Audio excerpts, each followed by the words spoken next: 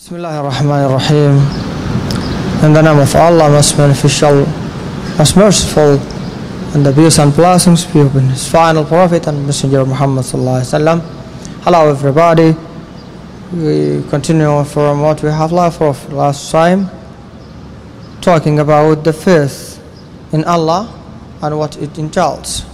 Imam Ibn Baz, may Allah have mercy on him, says that faith in Allah also entails believing in Allah's perfect names and attributes, which have been mentioned in His mighty book and authentically reported in His trustworthy messenger without distorting their meanings. We've stopped, I remember, in his saying, without distorting their meanings, tahrif. What is called tahrif is one of the four things that we have to avoid when it comes to Allah's perfect names and attributes. There are four things that we have to avoid. Number one, tahrif, which means that, or translated as distorting. Distorting means to take the meaning of the quality of Allah, the name or the attribute, take the meaning and take the text and reject the meaning or change the meaning. This is called tahrif. For example, Allah has told us in His noble book that He has risen over His throne. Allah has risen over His throne. Okay? And the meaning of riding over the throne is very clear for anyone who understands the language. Rising over the throne is well known, means that Allah is over His throne, almighty and exhausted, in the manner that Allah wills. We don't know how, but we believe that Allah, Almighty and Majesty, has risen over His throne, and this rising is well known for everyone who understands the language, which means that Allah is over His throne with the manner that He wills. Okay, some people think that rising over the throne has another meaning, which this meaning is not found in the language of Arab. They think that rising over the throne means capturing the throne or conquering the throne, and this meaning is not found in the language of Arab. In the Arabic language, this meaning is not found. So scholars of Islam, ulama and a'imma, consider this type of interpretation to the meaning as tahrif.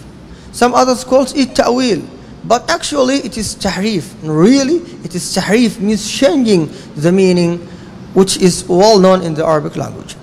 So this is an example for the fact that you have to avoid tahrif. Don't distort the meaning, don't change the meaning of the verse considering Allah's qualities and attributes. This is number one. Number two of the things that should be avoided, denying their meaning, which is called in Arabic ta'til. Ta'til means denying the meaning. Each one of these attributes and qualities has a specific meaning, which is well known in the language. And Allah talked to the people with the Holy Quran in the language that they know it very well. So you have not to negate the meaning of the quality. For example, Allah told us about the descriptions of Himself. Among these descriptions, that Allah is all hearer, Allah is all knower, meaning that Allah hears everything, Allah knows everything, Allah goes on, and Allah rose over his throne, and so on. These attributes has their own meanings. So don't negate the meaning. If you negate the meaning, the attribute or the quality will become nonsense, will give no sense at all. So that all the attributes and the qualities and the names will be just like proper nouns, don't bearing meaning in themselves. Okay, and number 3, I think we stopped at number 3, which is takif. He said takif, which is describing the manner of the attribute or the quality. You should not describe the manner how Allah rose over his throne, how Allah hears everything, how Allah knows. Don't ask about Allah with the word, using the word how, because you don't know how is Allah. So actually you don't know how the attributes or the qualities of Allah. The last one is making similarity to Allah, which is called tamthil. Tamthil is likening Allah, is to liken Allah to one of his creation. To say, for example, Allah hears like so and so, Allah sees like so and so. This is called tamthil or likening. Here we have got a very excellent rule to understand this very well.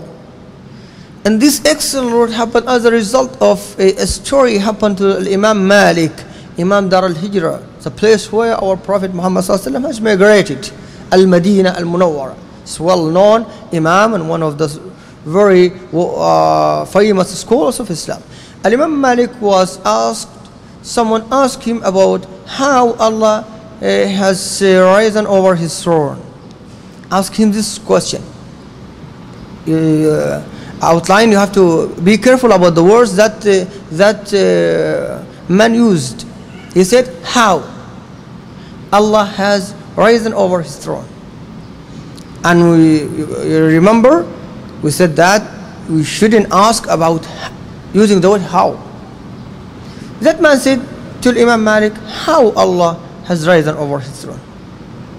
Imam Malik got angry, and sweat evaporated from his head, so that he said, rising over the throne is well known.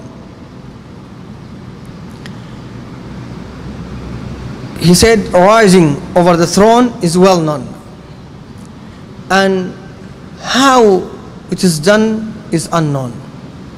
Believing in it is an obligation, and asking about it is an innovation.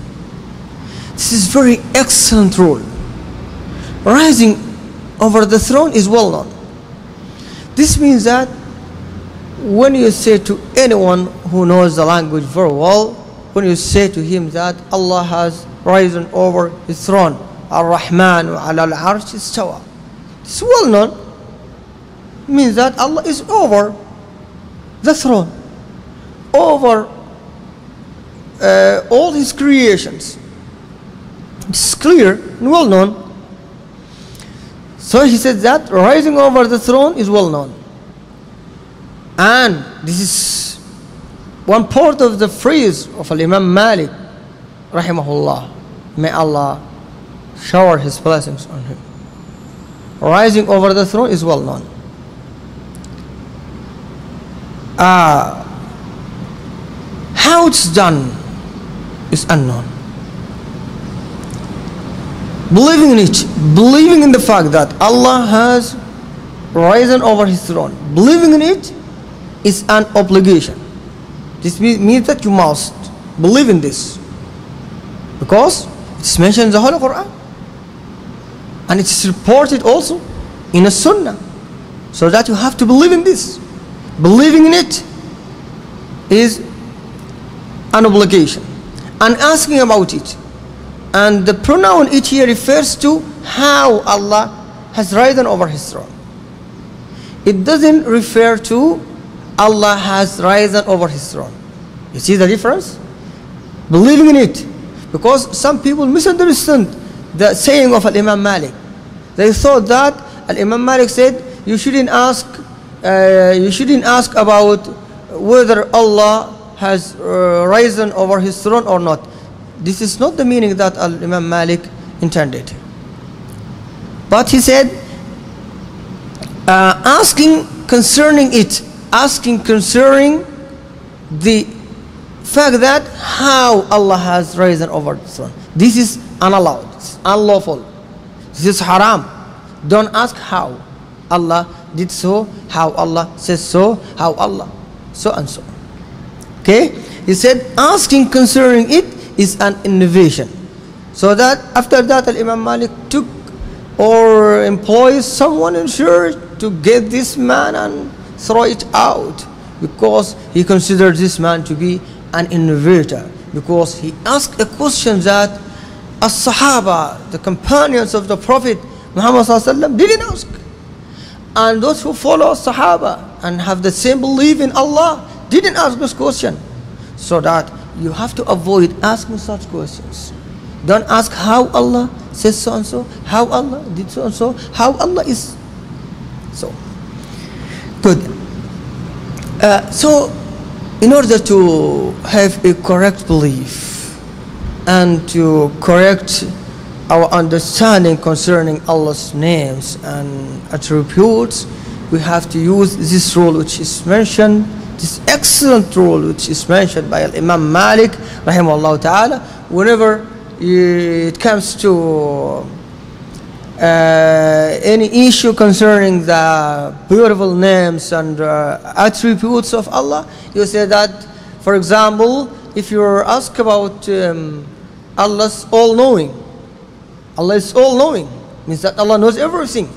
You say all-knowing or knowing is well-known, and how it is done is unknown.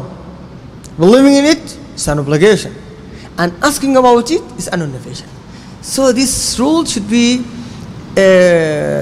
used and utilized with all the perfect names and the beautiful names and the attributes of Allah subhanahu wa ta'ala, so that al-a'imma like Sufyan, al-Thawri, al-Awza'i and other a'imma of Islam says that when it comes to the perfect name and the attribute, leave them as they have been reported. Leave them as they have been reported. Whenever you come across a word talking about the description of Allah subhanahu wa ta'ala, mentions, for example, Allah is all-knowing, Allah is all-hearing, Allah hears everything, Allah knows everything, Allah descends down, Allah rose over his throne, and so on, leave them as they have been reported, without describing, without tahrif, without ta'til, without tamthil, without everything that likens Allah to his creation, and without denying the meaning that they denote. There, inshallah, will be on the straight path, on the approach or the way of our Prophet Muhammad sallallahu alaihi wasallam. Thank you very much. Inshallah, we see you next time.